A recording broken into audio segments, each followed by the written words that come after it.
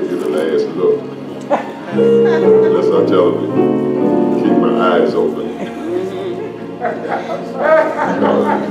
I can see y'all rascals back. Amen. God bless you. Sense of humor is it's a medicine for the soul. Amen. So today is an old subject way back. I wanted to pull and revamp it.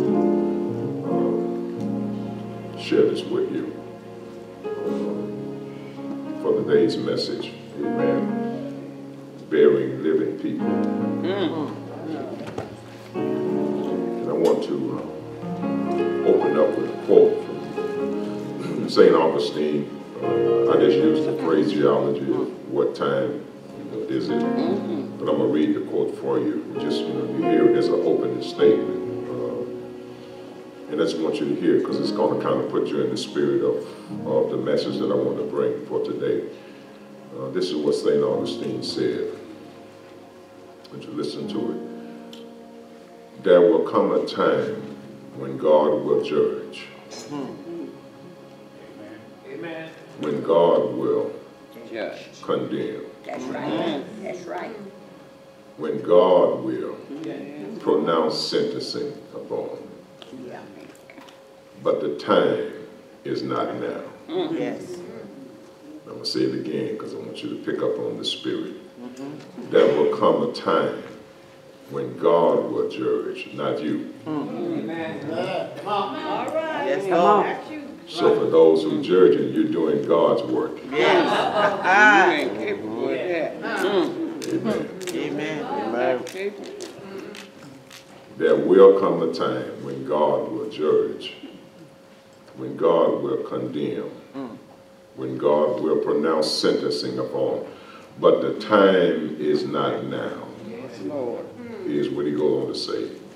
Now is the time to save. Now is the time to heal. Now is the time to forgive and to restore. Yes. Now is the time to minister. And on and on and on. Here's how he concluded. It's bad enough when people struggle,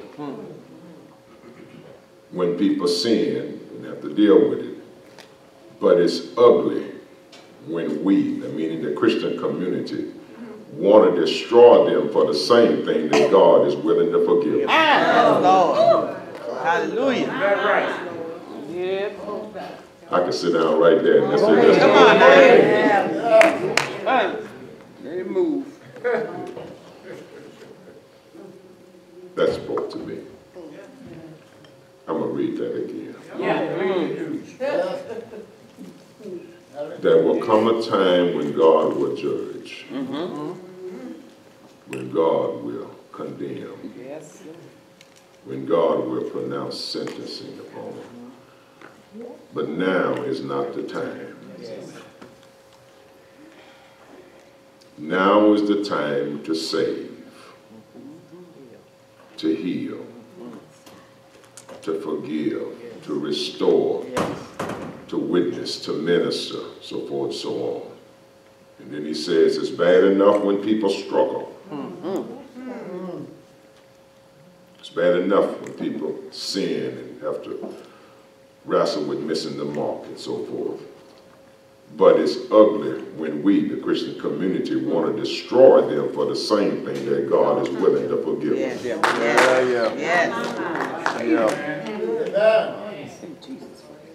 This is how he concludes this. If religion means anything, it means reverence for God and respect for humanity. Why you always want to condemn? Come on now. Why you always messing with me? It's not me, because if you mess with me, I'm going to mess back. Yeah, we know you put back. Balance. Push back. Balance. Help, Lord. But he said if the Christian community, if our religion means anything, it means reverence for God, and respect for humanity. So let's read for the scripture for this burial. St. John 11, familiar passage, you know the story. I'm going to pull up 2 verses. This is where I want to end up at, and I'll walk you through the rest. And Jesus said, of course, he was talking to the sisters after having gotten to the burial place of Lazarus, who had already been in the grave several days. And he finally got there and arrived. This is the statement that he's making now to the sisters, and of course there are those who are witnessing the statement. He says, I am the resurrection and the life.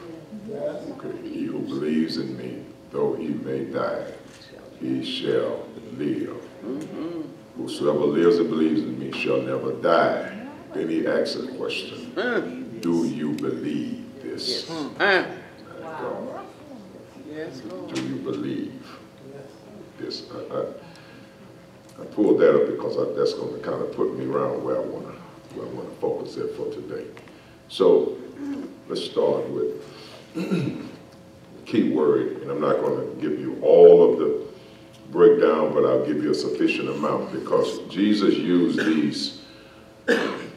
language kind of in a figurative, metaphoric sense. A lot of the Bible is metaphors, language, parables and all of that. That's what it is. It's talking about natural things to convey a spiritual meaning.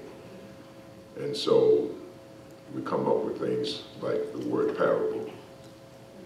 So he uses a certain terminology all through the discourse of this conversation with his disciples. Our friend Lazarus, sick. Our friend Lazarus sleeps. Then he says, our friend Lazarus is dead or died. He goes through this series of words, and he actually is saying the same thing, but they were missing it. So I'm not going to give you all of these words, but I just want to give you a breakdown, because even when he uses the word sickness, again, he's speaking in a metaphoric way. Understand context, because he used sickness in that way as quite natural. It's feeble. He's in a feeble position, and that can be of body or mind. This word sickness translates an infirmity, but there's an excerpt right there on the side of parenthesis, because the context determines the meaning. So sickness is an infirmity, but here it means also an infirmity of the will. Oh, that's good. So you can describe sickness in one sense as an infirmity of the body, but you can also describe sickness as an infirmity of the will. You have mental illness, which is a sickness. We can be spiritually sick. There's a word for that as well. Here, he kind of works vacillating between. So he's using some terminology, but he's referencing our friend Lazarus has an infirmity of the will, meaning that his condition won't allow him to pick himself up. Stay with me here, because this it translates as a disability. He's disabled. My God. They didn't get that. So he shifts to where he's asleep. And we know we use the word sleep referencing death, those who died, that they are asleep in the Lord, and they may rest from their labor and so forth. And so he shifts from the terminology of sickness, vacillates, and moved to he's asleep.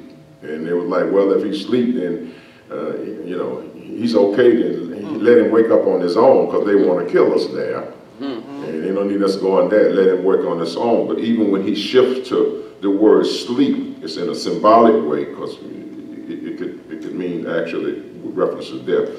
But here, it translates from a word meaning subsolent or spiritual torpor. So he's in a sub-solid position in life, or in spiritual torpor.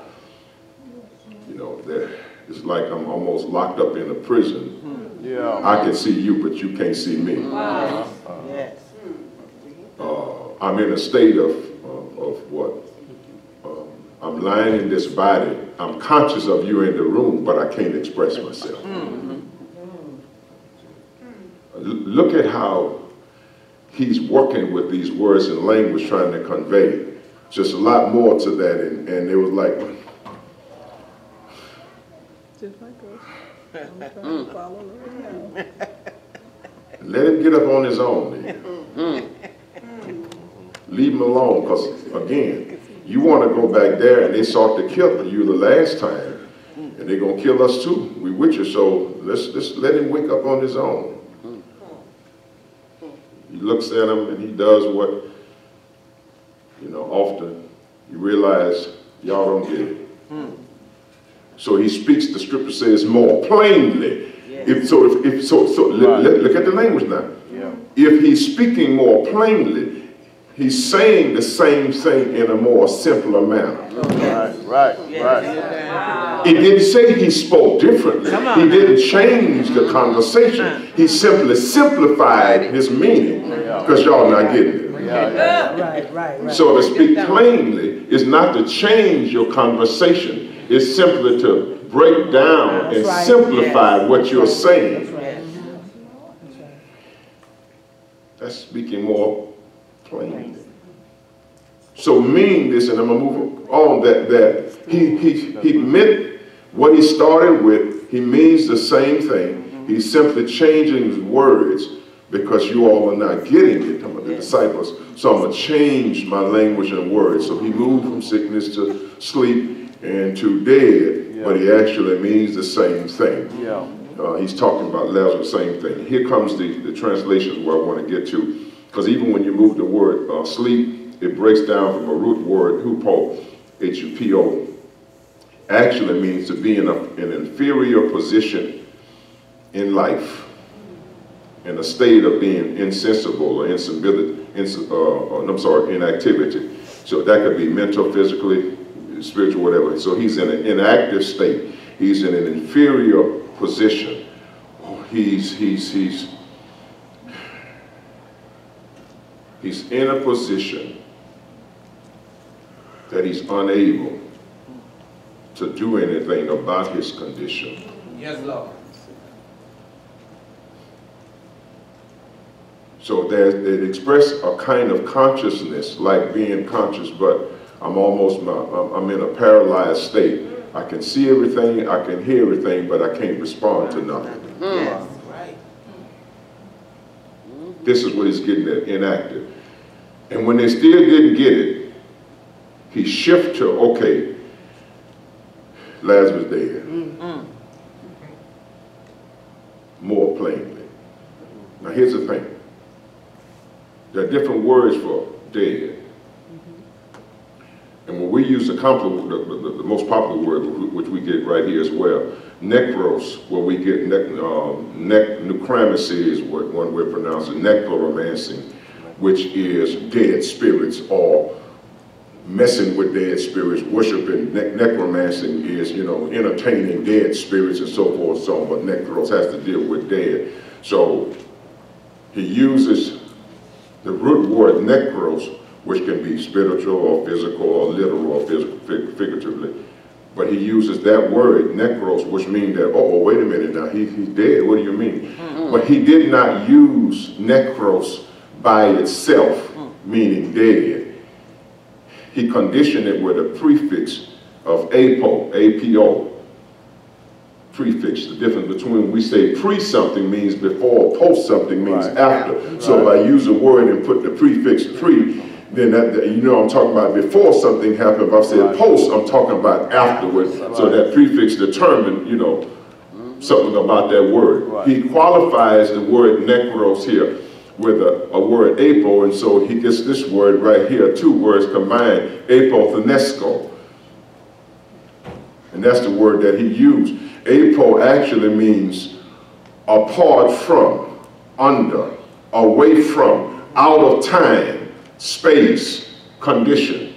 So he's not saying that he's dead, he's saying that he is apart from death, out of time where there is no death. He's in a sub-silent, inferior position, conscious but can't respond.